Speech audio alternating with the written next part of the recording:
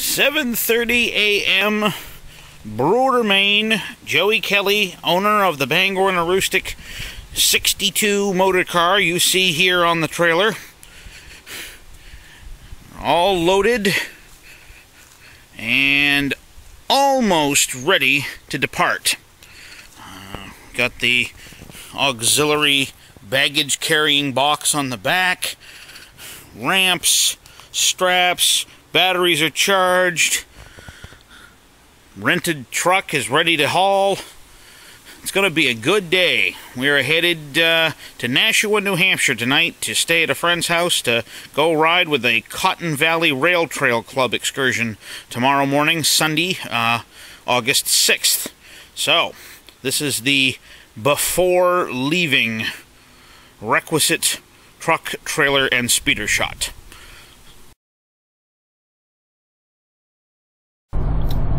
Well, hello folks. We are southbound on Interstate I-95 headed for New Hampshire. I'm getting passed by seems like endless streams of traffic because, quite frankly, with a rented vehicle and a motor car on behind, which you can see clearly behind me, yep, I'm not inclined to go any faster than I absolutely have to. Little confession to make. I have owned this motor car since 2004, got it operational in 2014, but I have never actually towed it anywhere. I've done pretty much all of my motor car runs with the assistance of my father, who's always been the one with the truck, the trailer, and doing the towing. So, I've rented a truck, I've borrowed one of his trailers, and this is my first solo-ish motor car run, and the first time this thing has been outside the state of Maine since I've owned it. So this is a new experience for me. I've done a little bit of towing here and there, but never my own motor car and never for any distance. So I'm discovering that a Toyota Tacoma is a wonderful truck to drive, but even the V6 model is slightly anemic when you've got almost 2,000 pounds of motor car, trailer, and probably a little bit more than that when you figure all the gear I'm lugging along too, combined with the wind resistance of what is essentially a flat-paneled front vehicle, just basically stopping the wind almost. Yeah, so it's slightly less powerful than one might hope. So I think if I was going to do this on a regular basis, I would probably be picking up a half-ton full-size pickup. But that's me. Your mileage may vary, to coin a phrase. I know we've got one guy out here in the hobby that tows his speeder with a Corvette. I'm sure it's got the power for it. Anyway, so I'm going to get back to driving, and we'll check in as I get closer to my destination.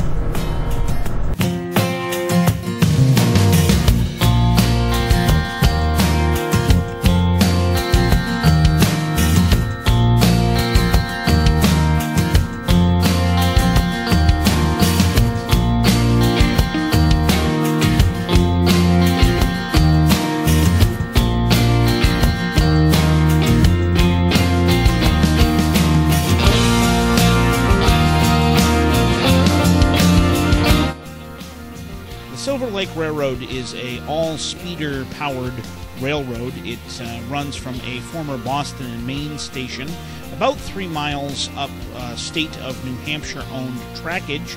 They use custom-built push carts and large Fairmonts, A4s, A6s, A8s, to push them. Shown here is the renamed Silver Lake Station. This is one of their large speeders. It has been repainted to resemble a Maine Central locomotive. You'll note both air horns, a whistle, and a bell. They definitely can get your attention when they need to.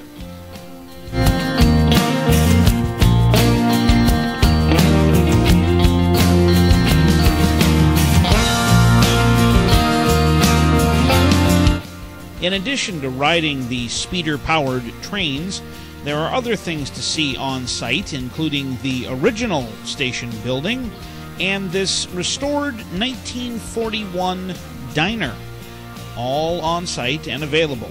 The railroad runs on donations and is staffed by largely volunteers.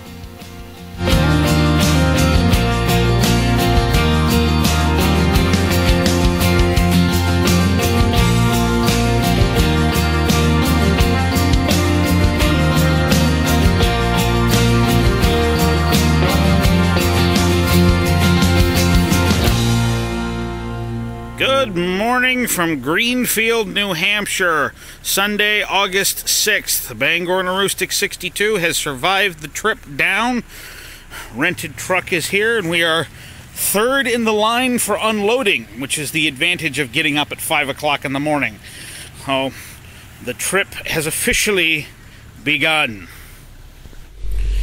Well, there we are, folks. Bangor and Aroostook 62. We are loaded and ready to go. The external luggage rack with the cooler is all tied down.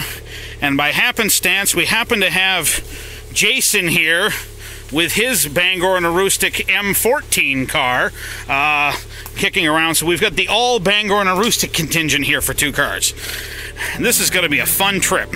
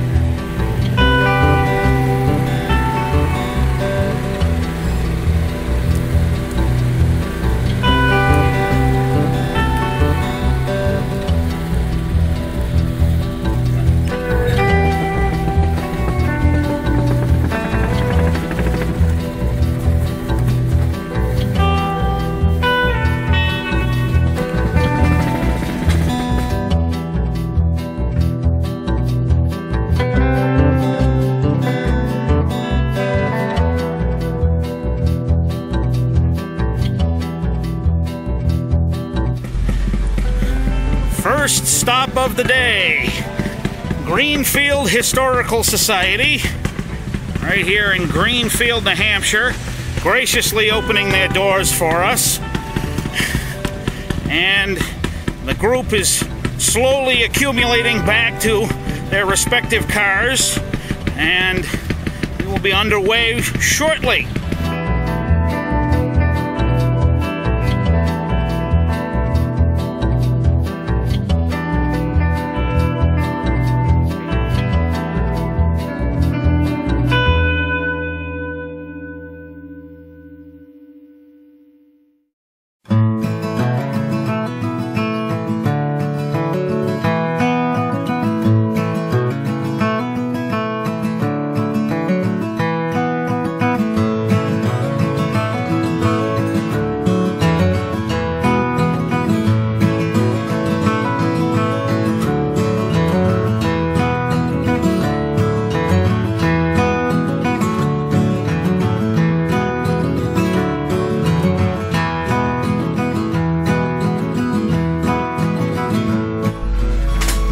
Welcome to Wilton. Turning point of this day's excursion.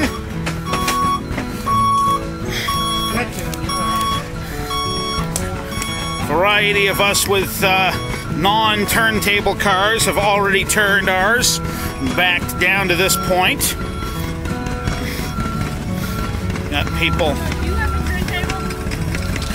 mulling around and whatnot. And It's actually kind of a cool process if you've never seen it. A lot of people put down stabilizing blocks underneath the track in order to get a firm surface. Then they hydraulically lower a turntable down onto the track and raise the car up, turn it 180 degrees, and then lower it back down.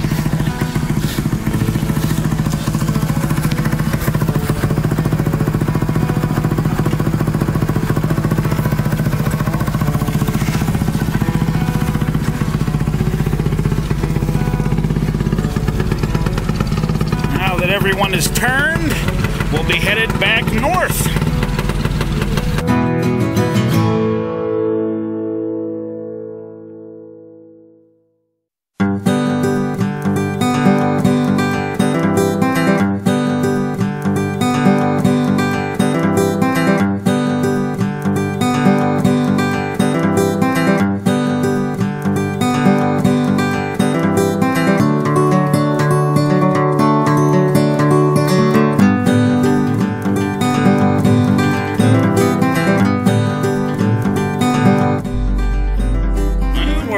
To Greenfield. The Greenfield Historical Society put on a barbecue for us, and just eating, socializing, and whatnot. There's the high rail that's been leading the procession, and then we've got Bangor and Rooster Car, my Bangor and Rooster Car, and a whole host of others. Been a great trip so far. Really enjoying this. Yep, and now I'm well fed too.